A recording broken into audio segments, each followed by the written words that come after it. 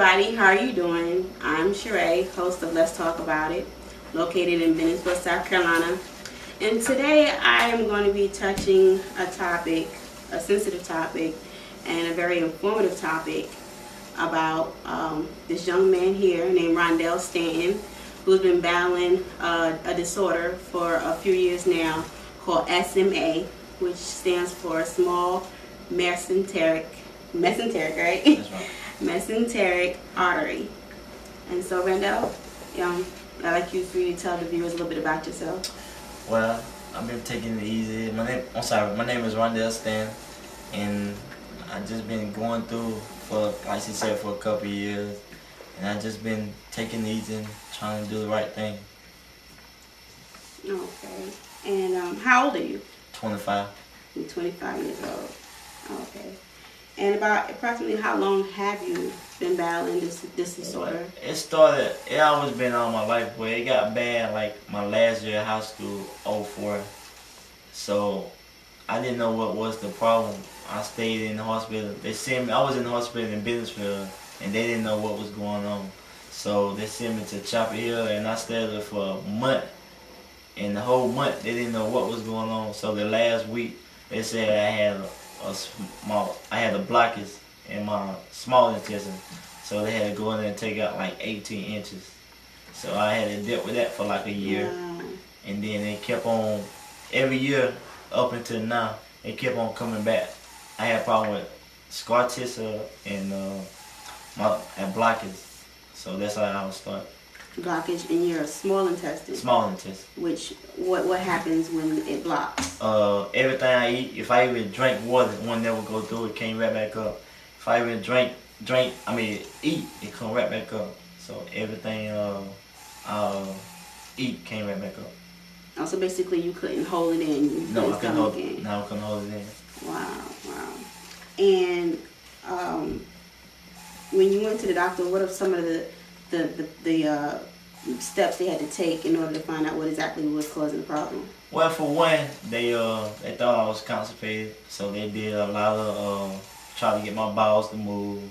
Did a lot of take a lot of medicine, a lot of enemas, and they did that step, and come to find out it was not that. So first they ran the light down my throat, okay. And they went so far down there, and they didn't see nothing. So they went up from the back end, and that's when they found out I had the blockage. Okay. So explain to us what exactly is this that you have attached to you? Well, it's called a TPN.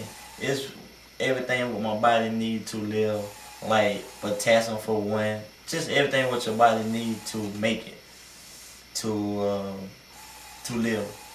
Okay, so basically the nutrients and the vitamins that we get from the foods food, that y'all we get it eat, from food, but I get it from because you can't stomach. Wow. So everything I eat just come right back out into the bag, and it don't go through. Come out, intestine is paralyzed. There's no movement in them, so it's just dead.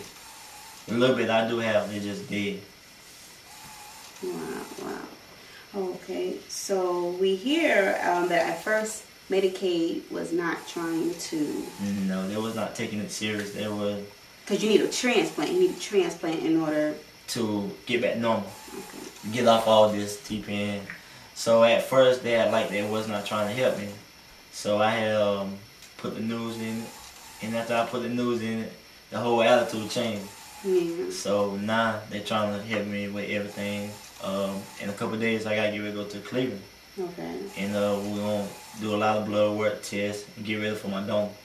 So I'm just ready. I'm just ready for that. Thank God. Awesome. Just ready. Okay, and when exactly do you leave? Sunday the 2nd. April the 2nd. April the 2nd. Sunday. April the 2nd he leaves to get his transplant. Thank God. Thank God. Yes, that's awesome. And after you get the transplant, did they say how long that you would need to stay in the hospital?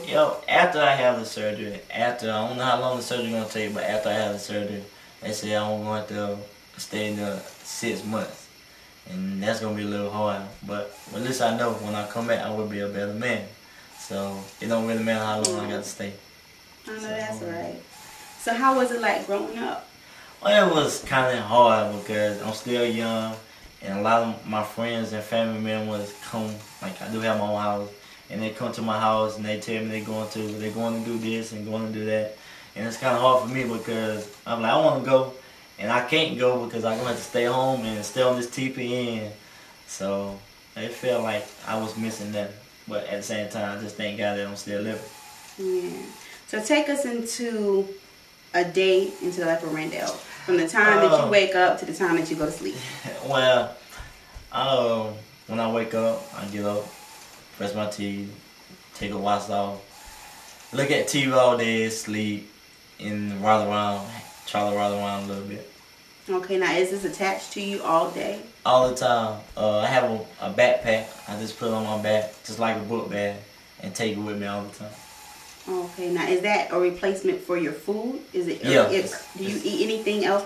Well, I eat something for the taste. Like I say a little bit of salt, mashed potatoes, little chips, but nothing major like Red Lobster, Golden Corral, none of that. None of that. Oh, okay, okay. What about liquids? Yeah, I don't drink no more water. I don't even drink soda. I drink a little bit of orange juice. Yeah, something that I have to stop drinking. Everybody needs to stop drinking that. But, okay. And are you nervous? Yeah, a little nervous, but things gonna be alright. I'm a little nervous now. Faith in God. I have got the faith in God. That's how I made it this far. And I know everything is gonna be alright. Yeah. Oh, okay. And after you said that you sometimes would, put this in a backpack and it's attached to you, how often do you have to change that bag? Or is it? Well, it lasts until 16 hours. Like, I get on at 12 o'clock in the morning and won't get off till the next morning at 4 o'clock. So I'm on, like, even out to 16 hours. And I've been on it so long, it don't even bother me. Mm-hmm. I mean, it's something I gotta deal with. And that noise that we hear, just pumping into me. It's a little man pump, and it's pumping into me. Oh, okay. Like, and it's going in. It's an insertion into your no, in my chest.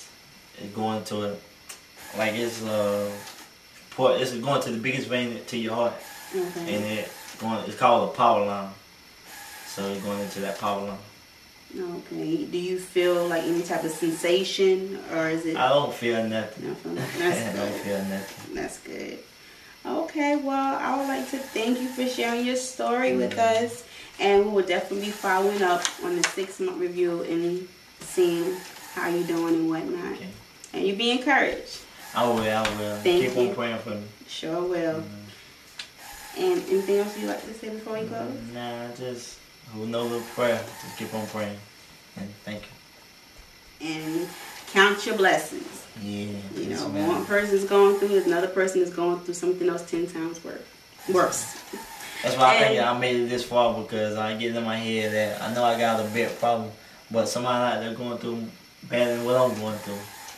And if I could do it, anybody could do it. Amen. Amen.